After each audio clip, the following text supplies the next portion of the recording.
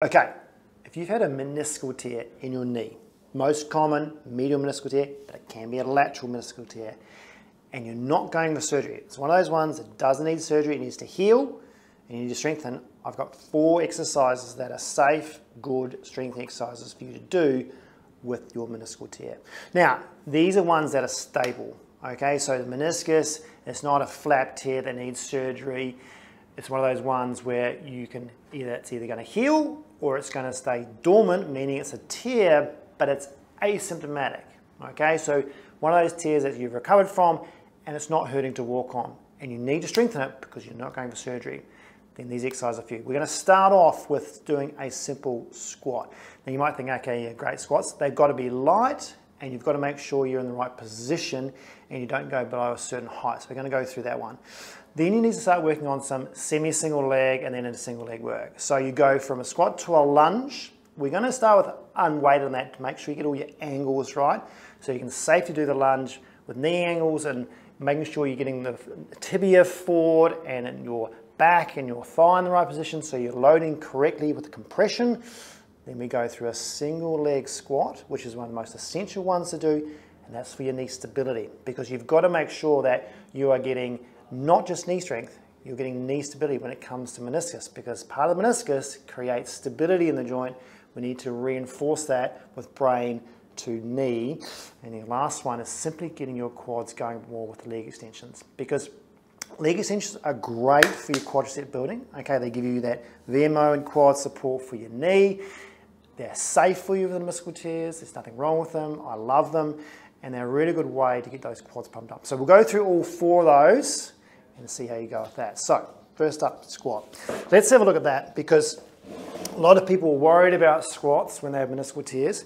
Now, the trick is, and you can do this weighted, I like being at weighted. Now, whether you have 2 kettlebells or say 1 kettlebell, the easiest way of doing it is using kettlebells in the front so you can control the squat a little bit better. There's no point putting a heavy bar on your back. We don't want to go heavy with this. We want to be reasonably light because we're just after a bit of maintenance.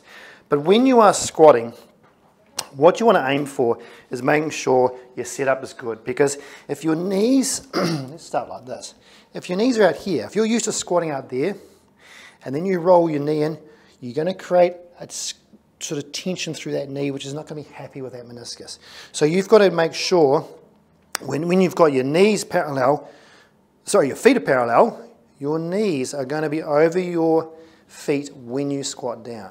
Of course, when you start off in like a triangle where your knees are going to be inside your feet. But when you bend your knees and sit your bum down, your knees come naturally out and then they go straight over so your shins are like vertical, okay? Now, that's from the front. Very important stuff, so you're not doing this sort of knee angle roll. Your meniscus won't like that. From the side, what I want you to make sure of when you squat, and I'll look in the mirror just to make sure my angles are correct, is that you let your knees go forward, okay? So when you get down into this position, your shins and your lower back are the same angle, okay? So what I don't want is not letting your shins go forward and sort of tipping into a deadlift. We don't want that, because that's not going to do much for your quads or your bum. The other thing we're going to work on is making sure you don't go and load your knees forward too much into that position and then trying to drop down. So it is knees and bum at the same time, and your mission is don't go lower than about there. What I want you to try and aim for when you're in a loaded squat for your meniscus, to look after it, is keep your hips above the height of your knee at the bottom of the squat. That also looks after your lower back as far as keeping it straight. But when you're here, you don't want to be rounding down into there, especially people who've got a posterior tear. Okay, you don't want that femur rolling down into the back of it. Okay, so best idea is to keep, well, the rule is to keep you safe, keep you strengthening, is to keep the height, if I grab this, keep the height of your hips above your knee. And then if you look at your feet, your knees are directly over your feet, your shin angle is the same as your back angle. Can't go wrong with that. The only thing you can go wrong with is if you go too heavy. So start off light, modestly light, so you know what it's like the next day, the next day, the next day. Now, squats is just for general conditioning.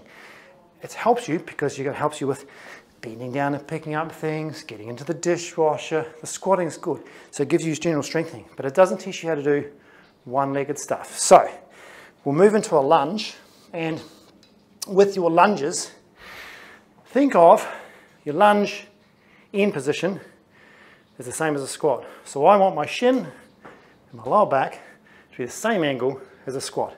What I don't want is to be vertical, because what that's going to do is load the back of my kneecap back there, but it's not going to do much for here. If I'm in this position, my body weight's way back here, I'm not going to need a nice compression load through here. The knee loves compression and stability, okay? It doesn't really like shearing as much, okay? So you can handle shearing if you're not injured. You've got a meniscal tear, you want to make sure you're doing compression on it, just not too much, all right? So when you do a lunge, start with a very long stance, okay?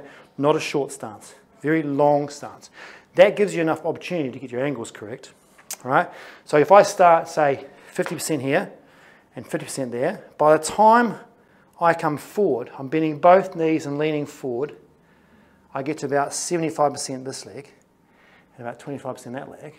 Then I push back through my heel back to 50-50. So it's a very graduated 50%, 60%, 70%, 75% or 80%, and then I drive back 70, 60, 50. Okay, I'm shifting weight back on there. Then you'll notice that what's happening is when I come forward, I'm trying to get my angles right. So my back leg is now in a straight line with my lower back and on the same angle as my shin. Then I've got my body weight compressed over there. My weight's in my heel, right? Which gives me the power. If I push my heel down, I'm using my hip, okay? And the hip strength is going to help you with your knee strength.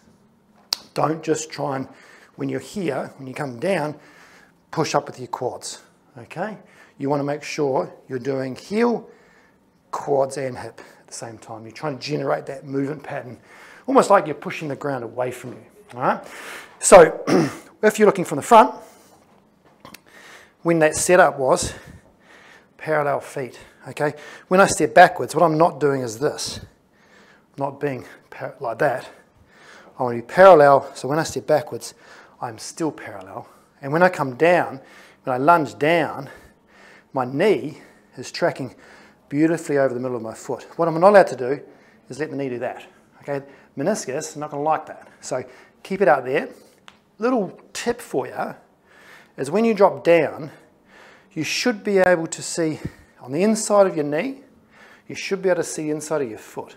So I should be able to see this part. If I have crossed my knee over, I can't see it. So I know I'm doing it wrong. So if I'm here, I can see that inside of my foot, I'm right, okay? So think middle of the kneecap, middle of the foot. There's a little tip for you. So then we move on to your step down. One of my faves. This is where most people get unstuck. And it's probably because they don't practice single leg stuff much, and or they don't have enough hip control. A lot of that's neuromuscular. They might have big glutes, but they can't stand on one leg. And that's from brain to knee. Now that's really important, because if you don't have that, when you walk upstairs, down hills, things like that, you're on one leg. All right? You need that control, that stability to help out your knee meniscus. So setup is on a box. Now, I like being on a box. You don't have to be in a box. I like being on a box because it has the feeling of stepping down or stepping back, so the eccentric phase is a little bit better. If you're just from the floor, you sort of just tend to push your knee forward, all right? You don't tend to sort of engage your hip and step backwards.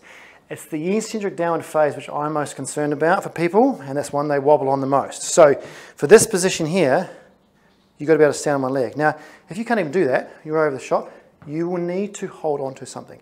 You will need to grab something to put your hand on, okay, until you get the balance. Right? I don't mind that. That's what we call a regression. But for those who can stand on one leg, what you want to aim for is the same rules about your squat, same rules about your lunge. Your knee has to be over the middle of your foot, all right? So when I stand on one leg, I'm going to squat, meaning my knee goes forward, my hips go back, my shoulders go forward. I'm keeping my weight over my leg. I tap here. I'm not putting weight. Look at that. See, I don't need to put weight through that leg. I'm not stepping back. Okay, I step down, tap the floor, keep my knee in line with my foot, and then step back up. And try not to put my foot back down. If you have to, okay. but you're trying to get endurance on that leg to get your 10 or 12, 15 reps out of that without putting your foot down. That's going to give you your stability you need, rather than every time you take your foot up, you have to step off it. That's taking weight out of it. So as long as your meniscus can handle stepping down, tapping the floor, stepping back up, then you try and get those reps in all in a row. Just make sure, like I said before, don't let the knee cross over. If it crosses over that big toe, it's not going to be happy medial or lateral. Okay, you don't want to be doing this sort of stuff or teaching your brain that that's okay when you have that recovering meniscal tear. If you keep it in line, you're sharing the load between the two. The thing's even. Okay, the forces are even, so you're not more likely to irritate one side or the other. Very important stuff, that one. And I always get, everyone with meniscal tears has to go through this phase to get this right, especially if they're going back to lots of walking or they're going to try and go back running, even sport.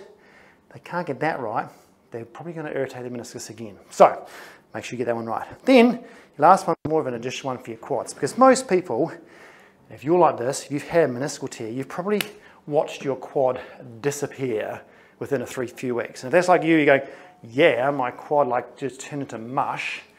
You need to get the tone back, because if you don't get the tone back, you'll find the squat hard, the lunge hard, and the step down hard. Okay, hamstrings is a separate thing. You find hamstrings are not as bad as the quad. The only time the hamstring one time the hamstring gets worse is if you get an ACL. We're talking meniscus, so this is going to turn into mush, especially if it's been swollen in the past. So what do? Leg extension machines in the gym. If you're at home, leg extensions, we'll follow these bad boys. So put that in your chair. Maybe if it's a dining room chair, you could put it on the back of the chair, that's handy. And then around your foot. Little tip when I give everybody, flip it around, do it like that. Okay. Now from there, sometimes these aren't really high enough leg extensions. So what you could do is chock the front up with something. You know, you could put maybe this a little bit higher into there, so you're a little bit higher, so your foot's not on the ground, but you may find a dining room chair is a bit higher. Otherwise, you have to lift your foot off the ground. So from there, simple leg extensions, okay? Make sure you're slowing it on the way down. You're probably going to find that you can push it out, push it out, push it out, push it out, squeeze it, really get a big squeeze in here, close the knee, get your full extension, your terminal knee extension. When you come down, it will go shake like that.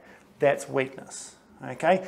So if you find that you're good on the way out and then you're shaky on the way in, you've got a significant weakness through your quads, you need to work on it, right?